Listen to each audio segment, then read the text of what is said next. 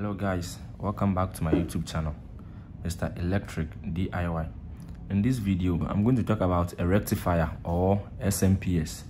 This component I have here is called a rectifier or SMPS. These two names are correct. A lot of technicians knows that this SMPS here only converts AC to DC, and that is what we are to find out. And you could see that we have 3 terminals here. That's the input, and 5 terminals at the top here, also the output.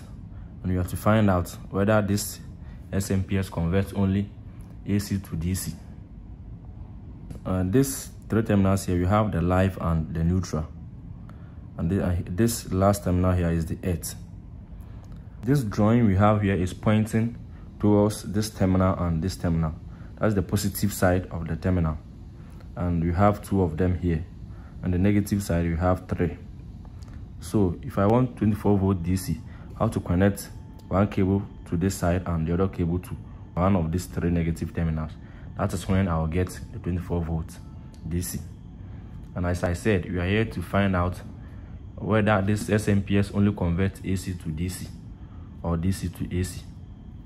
And here, this is the DC on. The moment I connect this SMPS to a supply, that is the live and the neutral, I connect it to this SMPS. This DC on you see here, this is LED indicator. It will light up. You also have this section, that is the voltage adjustment potentiometer. In case you want to increase the output voltage, that's the DC. This section is what you're supposed to use to increase the output voltage, that's the DC. If I insert this tester here and turn it, I'll just increase it right now. We have a description over here, and we are here to find out what at all this description is about. We have, this is one type of SMPS or rectifier. You have the input, and the input ranges from 100 to 240 volts AC, 50 to 60 Hz, and 2.6 amps. The moment I supply this SMPS, I supply it with, this is the supply terminals, the live and the neutral. Then this SMPS will automatically draw 2.6 amps of current.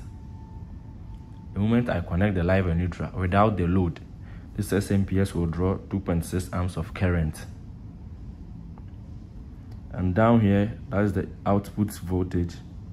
After I've connected the input, that is from 100 to 240 volts AC, and I turn on my breaker or the switch, the output terminal is going to give me 24 volt DC. That is, the maximum current will be 5 amps. So your load or whatever you are going to connect the SMPS to must be less than this 5 amps or equal to this 5 amps. It shouldn't be more than 5 amps. This is the maximum output current. And where you are going to install this SMPS, the surrounding temperature shouldn't be more than this maximum temperature we have here. And when we come to the down here, you can see that we have, this is the same, the input and the output. It is the same input and output I've explained here. But down here, you can see that there is another line. And we also have input and output voltage. And this input also ranges from 90 to 350 volt DC. 1.5 amps, meaning the same terminals I was saying you can connect live and a neutral, that same terminals you can also connect, you have it here, the 90 to 350 volt DC. And the moment you connect such power, this SMPS is going to draw 1.4 amps of current. Meaning the input voltage, it can either be AC or DC, it will still work. After you have connected 90 to 350 volt DC, that's the range, the output is going to be 24 volt DC, 4.0 amps. Upon all the description you have read here, it simply means that we can connect the supply, the live and the neutral, either AC or DC, it will still work, and it comes with a range. If it is AC, it must be 100 to 240 volts AC. And if it is DC, it must also be 90 to 350 volts DC. And practically, I have my LED indicator here. This is the LED indicator. We have either AC or DC, 24 volts. It will still work. the indicator will grow. So practically I'm going to connect this SMPS to this LED indicator. I have my breaker here. This is the red cable. Just connect it to the SMPS. From the SMPS to the LED indicator. As I said, the moment I turn on the breaker, this DC indicator is supposed to turn on.